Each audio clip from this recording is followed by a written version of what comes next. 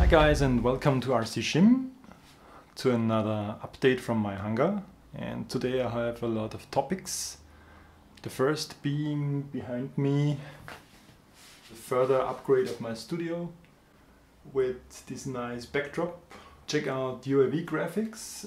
They make some nice landing pads for multi-rotors. So it's a really nice quality material.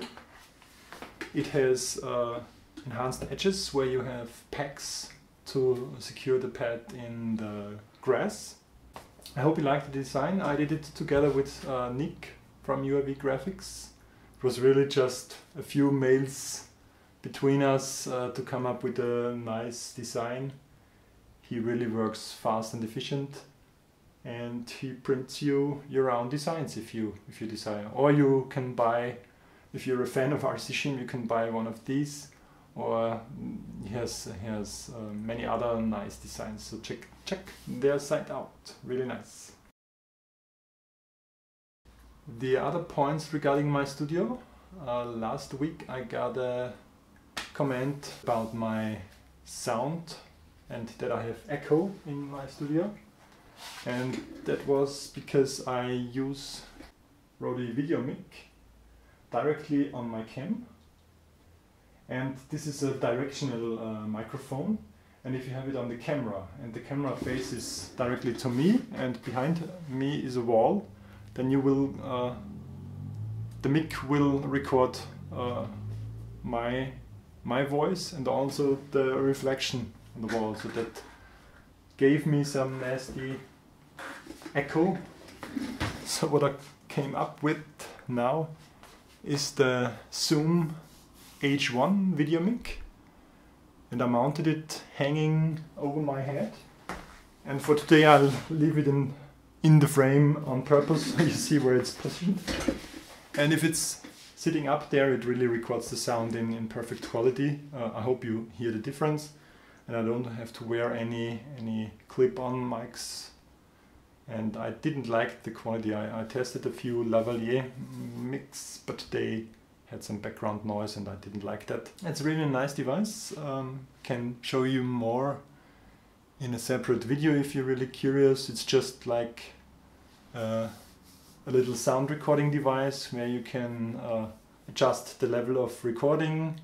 You have different quality, sound qualities. I record now in MP3 320 kilobit, which is really high, and I tested it with good earphones and it really sounds nice to me. So that's a great tip, thanks to Marcio. So I really enjoy this. Yeah, and the other upgrade is a LED light on the cam. Just gonna make a quick video with my mobile phone to show you the light and the setup here. Next point on my list is the Arkbird antenna tracker and their OSD, which is also an autopilot. So for the Arkbird, the unboxing is easy. I want to thank Sodrick. Sodrick commented on my antenna tracker video I did a few months ago, that he is really happy with his Arkbird AAT antenna tracker, and I see now why he is so happy about it. It really comes pre-built. You have this big box where all the tech stuff is in. You just have 3 buttons, and I really love the build quality. It has one big endless spinning servo with contacts going to the ground here and getting power and delivering video, and video will then go to your goggles or your monitor. It has big metal plate up here, which is let's say 6 by 5 centimeters, and here I will be placing the receiver, the video receiver, maybe 2.4 gigahertz video receiver, and the antenna attached to it, so I don't have any loss, because I use extension cables, as somebody also recommended. It's XT60 power cable, really nice and strong video cable. plug in this box, and then it will go up to your video receiver. And the nice thing, it has the I suppose 12 volt power or whatever you feed in here. It has the power and audio and video which go into the receiver. You have the power cord on the base to a big fat XT60 LiPo, I'd say 3 to 5,000 milliamps. So you can have a GPS device also here on the tracker itself, so it knows its home coordinates initially. And it's also useful if you plan to move your ground station for whatever reasons. So the antenna tracker will know his position and the position of the plane, because the coordinates get sent down, so he can always point in the right direction.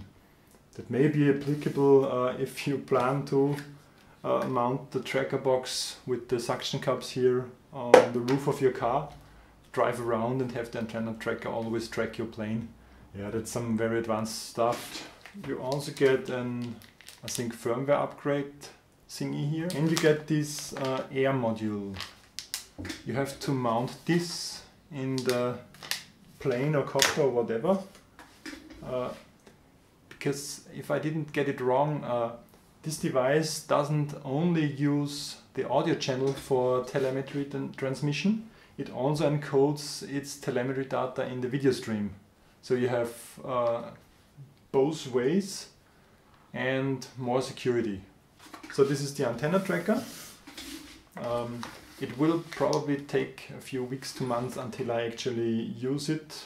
Depends on the weather and how I can continue with my next project I'll show you soon. The Arkbird OSD. And it's not only an OSD, it's also an return to home capable autopilot with a lot of sensors in it. I'm really curious to see how this thing works.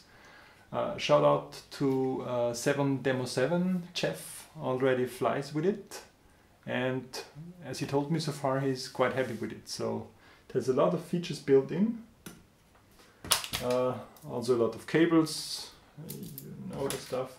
There is the power sensor, and I love that everybody is going to XT60 plugs now.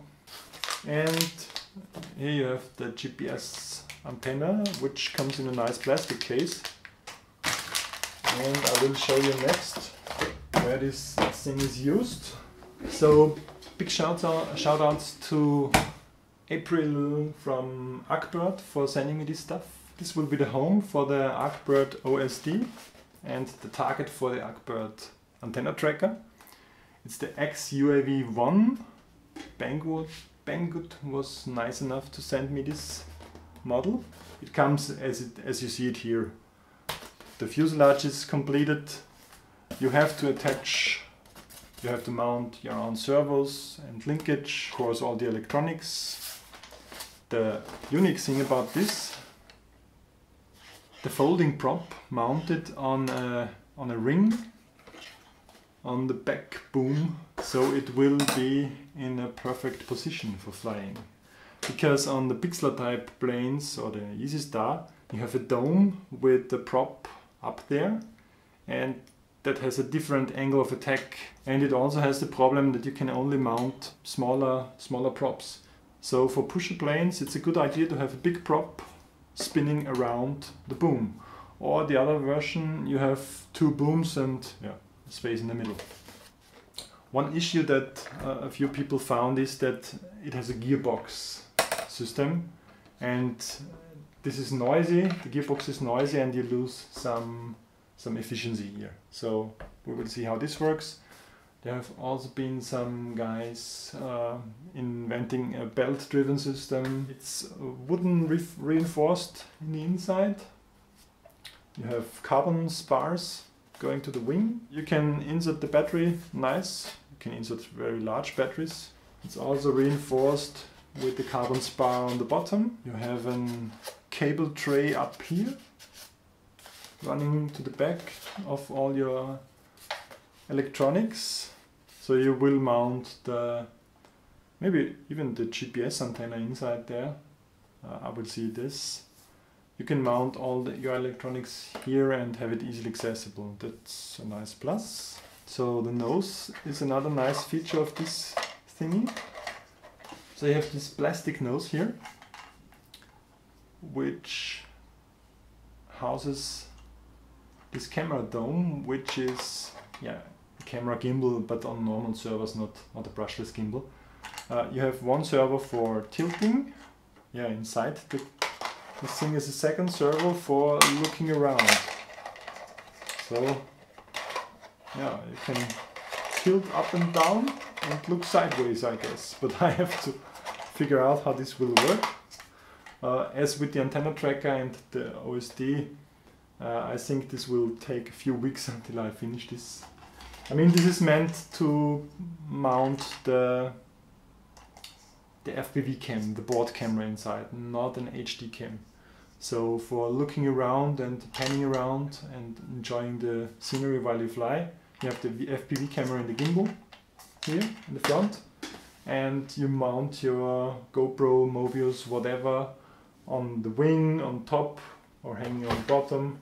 Yeah, we'll see where the best place for the HD cam is. They also supply you with the normal styrofoam nose. They want you to put the styrofoam inside this down here. The styrofoam just fills up the thing in the front, and then you have space for a flat cam or for a GoPro up on top.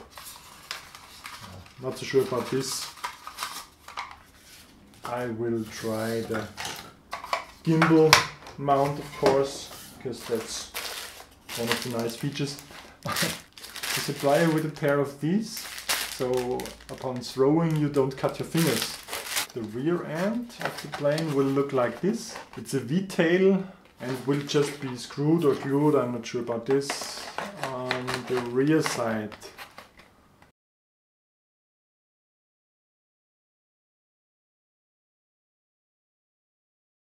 I bought the Foxy Legend from surveilzone.com. I also shopped FPV Cam that has a really large voltage range, 5 to 22 volts. That's really nice. 2.8mm lens, and it has 600 TV lines. I'm gonna try this and see if it is better than the Fat Shark 600 TV lines. And I also shopped there for the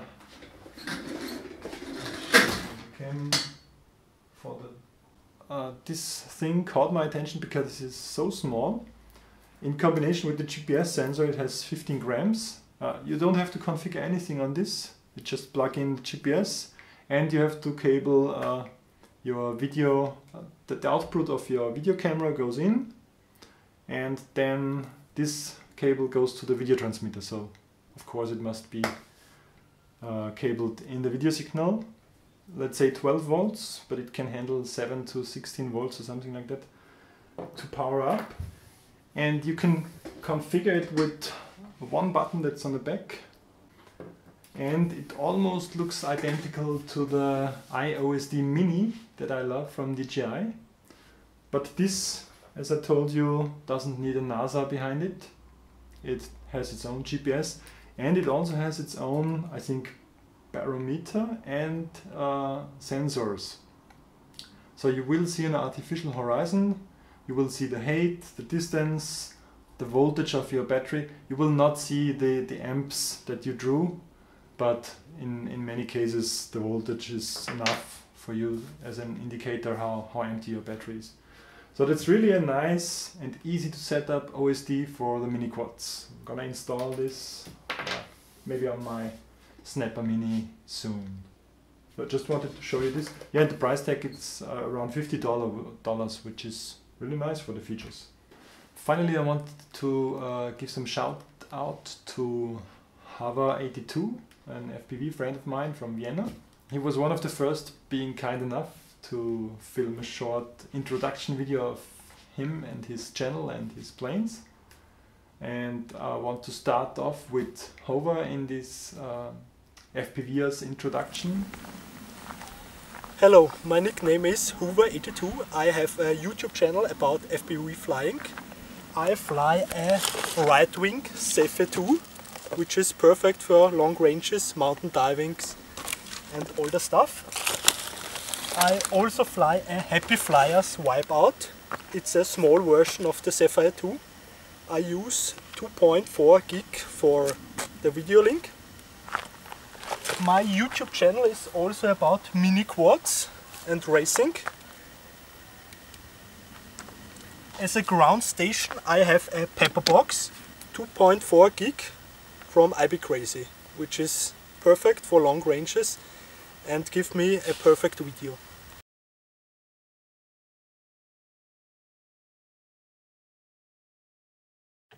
Greetings to RCSchim and his viewers. Thanks.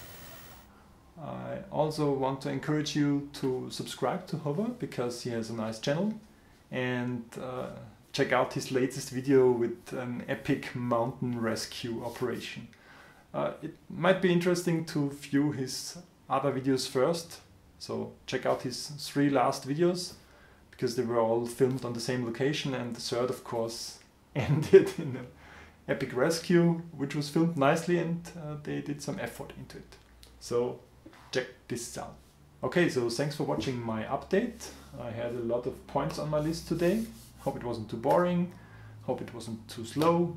If you have some feedback, just leave me some comments. I always like to discuss my work and my hobby with you. Hope you liked it. Bye.